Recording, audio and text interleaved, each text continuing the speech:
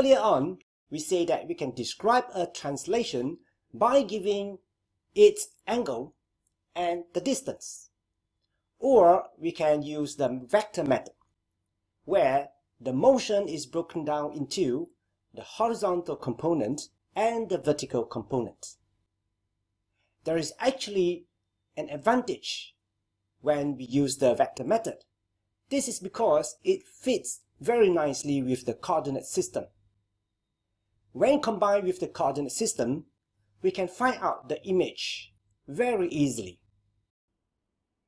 Find the coordinate of the image for point P, 3, 1, with translation 2, 6.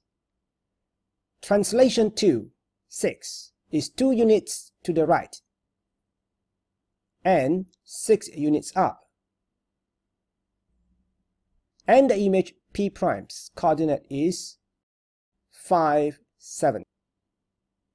Note that we can get coordinate 5 by adding coordinate 3 with the horizontal movement of 2 here.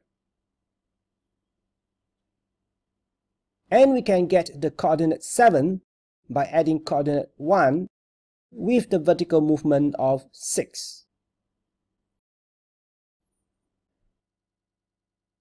So in general, the coordinate of object plus the vector, we get coordinate of image.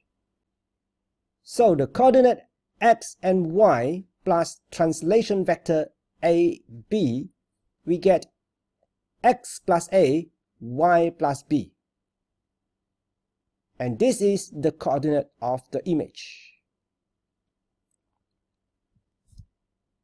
Determine the coordinate of the image for point Q, -3, 2, with translation -4, 5.